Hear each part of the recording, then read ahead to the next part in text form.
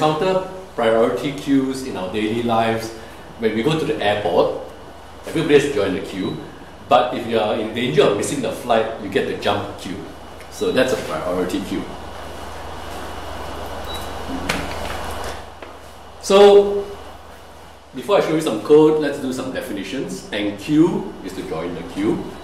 Dequeue is to remove the item, the job from the queue so that it can be processed. Some people call it head, I call it head. Some people call it peak. Look at the front of the queue to see if there's anything there, and length of the queue. So here's the first bit of code. I named my package very unimaginatively queue. And I've defined a queue interface. So enqueue actually takes an empty interface type, which means it can take anything in Go. And if there's an error, it returns an error. Dequeue, the same. Len is the special one, it returns an integer. Although I should actually put unsigned integer, but integer. That was lazy. So, let's define a first in, first out queue. That's a lowercase s. And I decided to implement my first in, first out queue as a slice, an array. There's a difference, but a slice in Go. A slice of empty interfaces, which means it can take anything. And I decide to initialize my FIFO by creating a function called new FIFO. And all it does is it allocates that slice and it returns a pointer to that slice. And it's lowercase s because I don't want to expose it to the world as an internal implementation. You can swap out an implementation later if you like. So here's the implementation proper. Enqueue, all it does is uses the internal function append. It appends the thing to the slice. Dequeue essentially removes the head item from the slice and trims the slice. We set that unused element to nil to make sure that the garbage collector collects it. Head just looks at the head element, and length just returns the length of the slice. It's a very simple, workable, I hope, we'll test it in a minute, implementation. So let's test it. That's how you write tests in Go. Of course, I'm speaking to a Go crowd here, and you should not be a stranger to testing, but if you are, testing is one of the best aspects of Go. So this is just the internal testing package. And let's go ahead and run the test to see whether this test runs.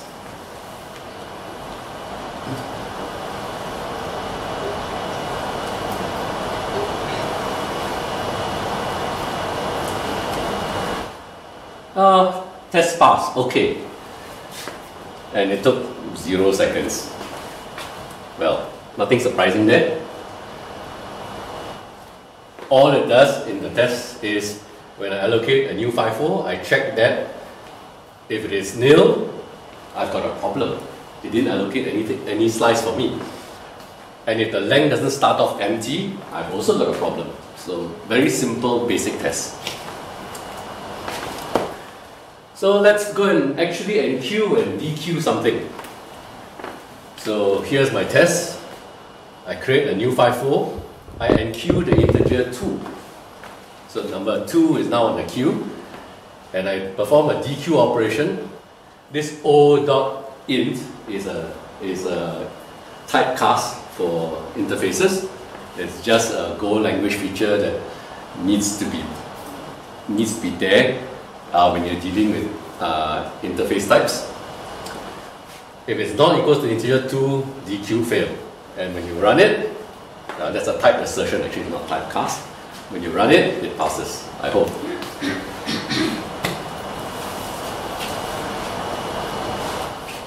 So, a second dequeue test. I enqueue the integer 1. I'm going to do something strange now. I'm going to enqueue a string. This to prove that you can enqueue anything. It doesn't have to be the same type because it's an empty interface. And if I dequeue it, first in, first out, it should be dequeued 1. And the second dequeue should be boy. Well, let's run the test.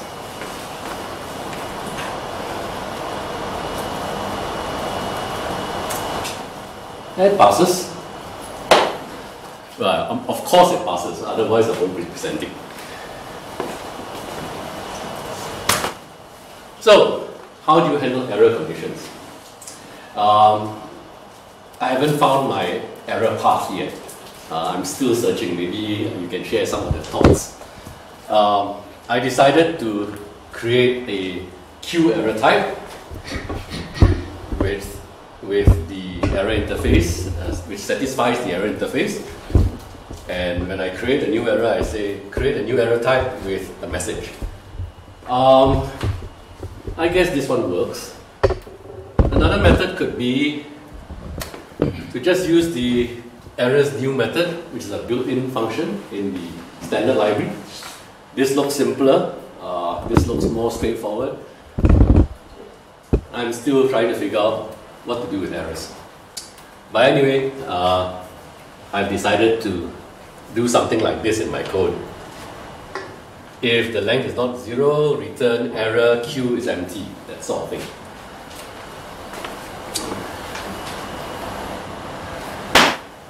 So, the next step is priority queue, which I'm not going to implement because there's already an implementation.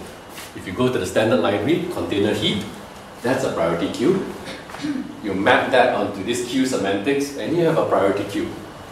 So I leave this an exercise. But the more interesting thing is, so far, what I do want to talk about is I've been talking about a single queue. So far, I've got a single FIFO, a single LIFO, a single priority queue. In complex systems, you have systems of queues, numbers of queues, multiple queues. So, how do you handle multiple queues? The most obvious method, and the method which we are all familiar with, is starting with R. Anybody? RoundRobin.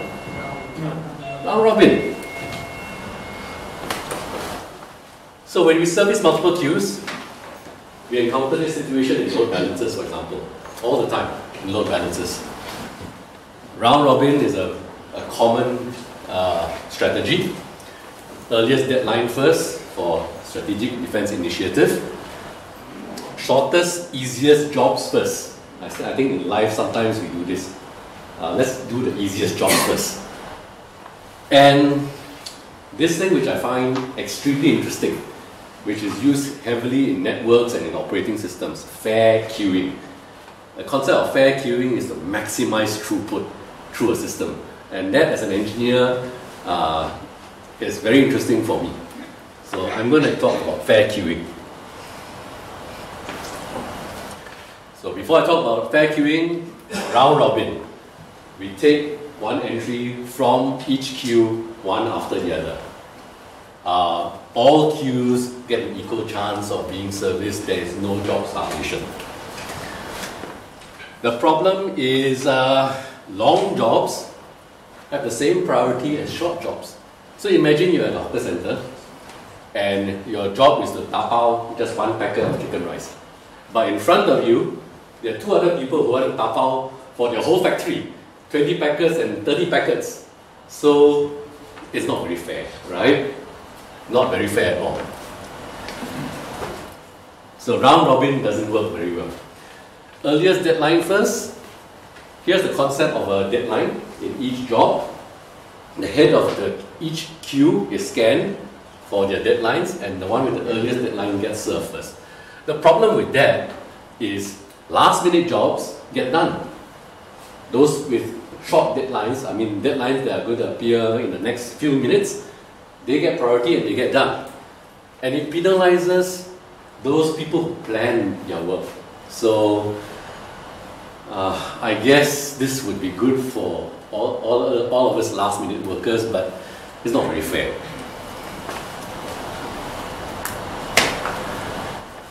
Shortest, easiest job. The advantage is short, easy jobs get run frequently. The disadvantage is the converse of it. Long jobs get staffed. Long, perhaps important jobs get staffed and never get run. So you have a problem there. So the tapao 1 packet, very fast.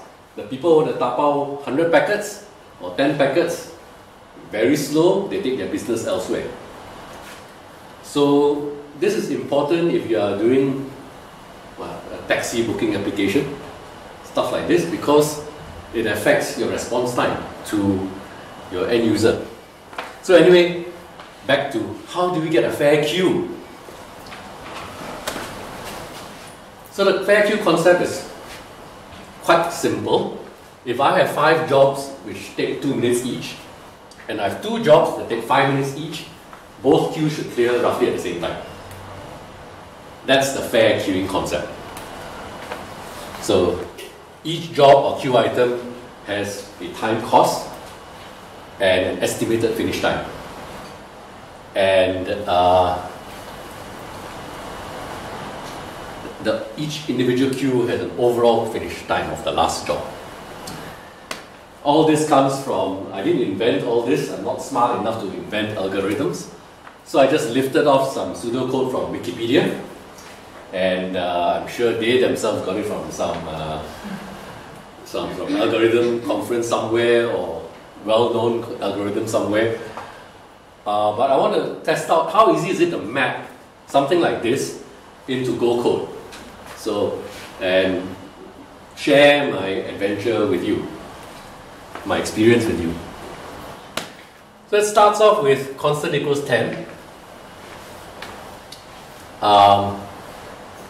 Max time, I have to use the time package. Something which I found quite interesting for testing was, how do I test time? Because priority queues work with time. So what is the concept of now? So I had to define a clock, a type called now-er, like string now-er.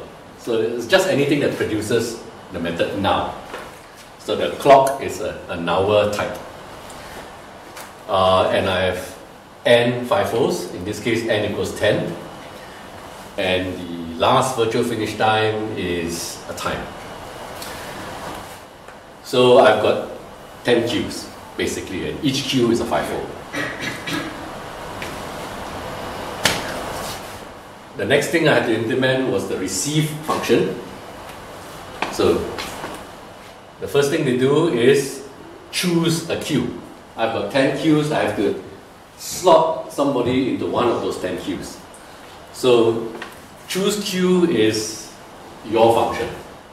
For me, you will see later, I'll just, for testing purposes, I just shove everybody into queue number 1. Not very scientific. You should actually use something more interesting. And queue it for that particular queue and update its time characteristics, how long the job is going to take, and so on and so forth.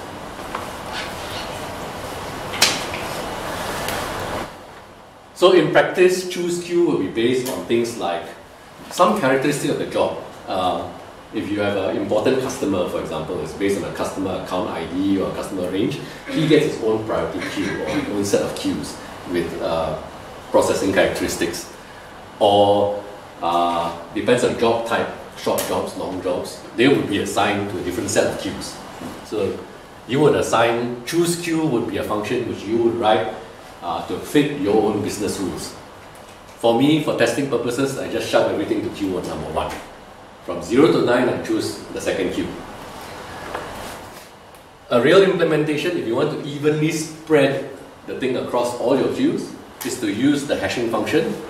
There's an FNV hash function available in the standard library. Works very well, very lightweight.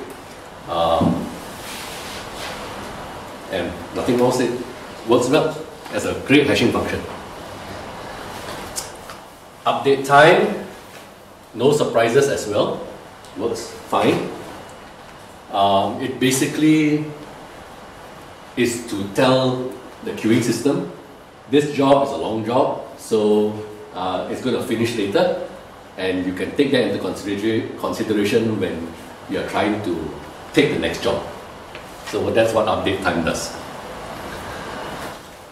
I won't actually go through the code, but what send does is it takes the job and sends it off to be processed. The rest of send is just a FIFO DQ. Let's see, what am I trying to say down here?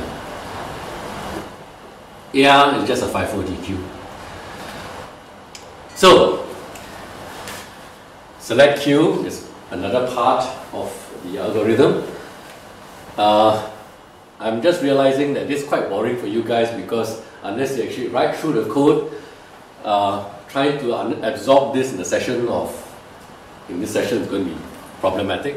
But anyway, the idea is I don't want to process empty queues, and I want to select the queue with the earliest estimated finish time. So this is effectively first come first serve, weighted by the job cost. So it's weighted first come first serve. This algorithm implements weighted first come first serve, and it penalizes long jobs automatically, and it considers arrival time of jobs as well.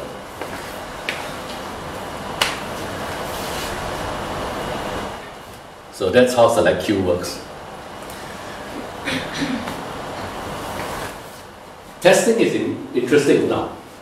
Testing is interesting because of time concepts. So I highlighted a line here, clock equals clock fake. So in my test, I use a fake clock. And what does the fake clock does? What does the fake clock do? The fake clock, when you ask it, what time is it now? It always says it's year 2000, January 1st, midnight, 0000, always. So you know when you add 10 seconds to it, it's deterministic. It's never ever going to shift. So this is one easy way of testing time-based functions. And time-based functions are very important in queues because we are penalizing people if they come late, we are penalizing jobs if they take a long time, etc. So it's all time-based, and you have to create your own fake clock. So this is just me sharing how I test my package.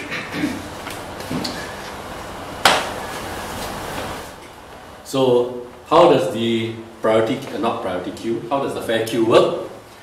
So let's try testing the system. J1 is a job with job ID J1. J2 has a job ID J2. I enqueue both of them, and I decide to select one job to be processed, send. So the first job, it should be FIFO. If it's not J1, I flag an error. If the second job is not J2, I flag an error. And that's how you test a FIFO queue. You can tweak the timing parameters and you should expect the reverse, for example. You can test an underflow situation. What's an underflow situation? You enqueue one job, you deliver one job, and you try to deliver again. It's an empty queue now. There is no more jobs to be processed. So it should show idle job or no job. Otherwise, flag an error. So that's how you can thoroughly test your queuing system without actually asking 100 people to queue up or without actually performing a real queuing operation.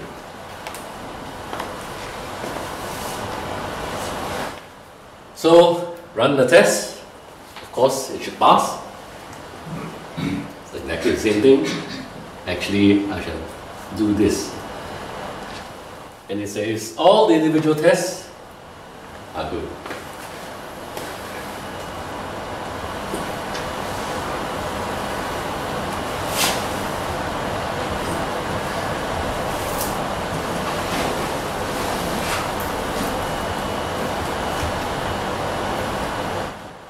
The actual code is available from GitHub. All this code and testing is available from GitHub. All you need to do is go get the code from that location. I'll leave you to take photos of that if you want, or you can look up the screencast. It's available later. Engineers.SG. Right? And this tool which I use to present stuff is called the Go Present tool. I highly recommend it. Useful. It's just a text file. Don't bother with PowerPoint. And that's my presentation. Thank you. Any questions? Yes. At the very beginning about the fair queue, you are saying that the purpose of the fair queue is try to maximize the throughput. Yes. But then after that, you are saying that the purpose of the fair queue is try to make all the individual queue finish at almost the same time. I'm a bit confusing about this two concepts because try to maximize the throughput is a bit different with the. Absolutely right. Absolutely right. The fair queue does to be okay. The fair queue tries to be fair to all the queue jobs, right? While trying to maximize throughput. Okay. But you're right. In a doctor's office, you always want to maximize the resource. That's why you always ask people to queue up. And the doctor's always busy, and the people are always waiting in the waiting room. But that's very bad customer service, I feel. So that's why fair queuing is very powerful, because the people who are waiting in the waiting room get processed in a perceived fair manner. So that the people who buys 100 packets of chicken rice and the people who buy 1 packet of chicken rice feel they are fairly treated in a fair queuing system. And this is very important in a computer system where there's no person making moral judgments. Yes? Just wondering, using built-ins like channels and select statements where they randomly can pick a channel, could we kind of replicate a fair queue using that built-in, or is it limited to just a kind of first in, first out built-in?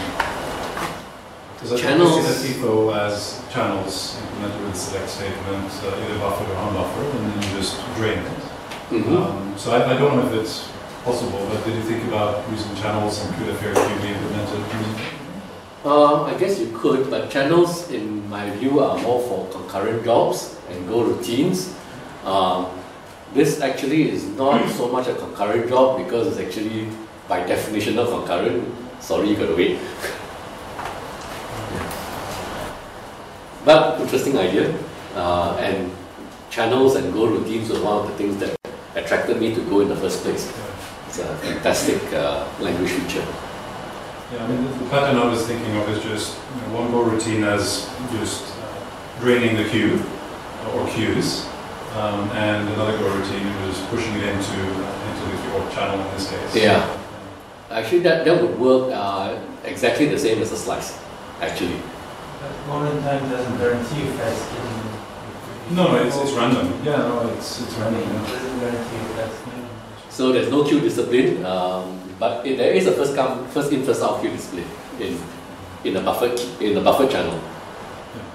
So if you make a buffer channel, it's first in first out.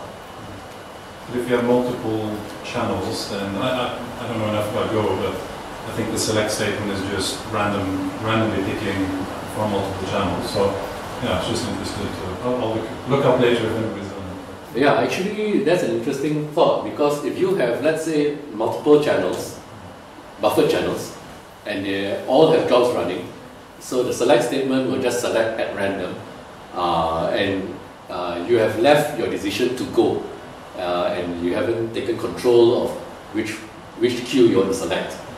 So that's why this kind of implementations. Yeah. Thank you again.